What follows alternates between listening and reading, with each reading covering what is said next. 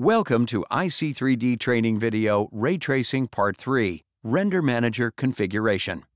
Before you can export your high-res image renders from iC3D, you will need to perform a one-time configuration of iC3D Render Manager.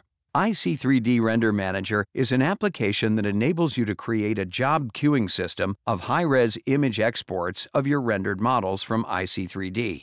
This is done without freezing up your main iC3D application while processing each image, so you can continue work on your next project. This is done via hot folder setup on your local drive or a preferred network location. First, open the iC3D Render Manager to begin configuration. You can find this on the Mac under Applications, iC3D, iC3D Render Manager. If using a PC, you can locate the iC3D Render Manager app under C Drive, Program Files, iC3D Render Manager. Click the iC3D Render Manager icon to open it.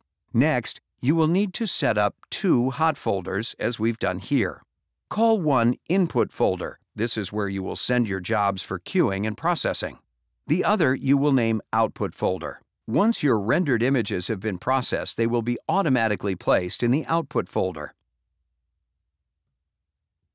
Once you have created your folders, go back to iC3D and open your Preferences window from the main application menu by selecting File, then Preferences. Now select the Paths tab.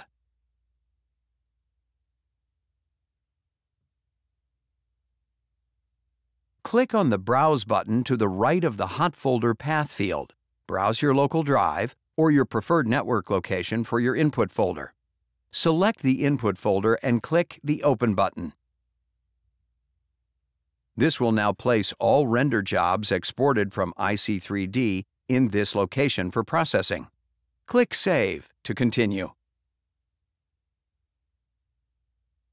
Open iC3D Render Manager again to configure your Output folder and to specify in which folder you want the Render Manager to place your finished output files. Go to the Render Manager main menu and select Output Options, Set Output Folder. Browse your local drive or your preferred network location for your output folder. Select the Output folder and click the Open button. This will configure your output folder so that your completed rendered image files will now be placed here waiting to be collected for use. Go to the Render Manager main menu, select File, and then Set Hot Folder. Browse your local drive or your preferred network location for your input folder. Select the input folder and click the Open button. This will now configure your input folder within the iC3D Render Manager for processing your jobs. This concludes the iC3D tutorial video, Ray Tracing Render Manager Configuration.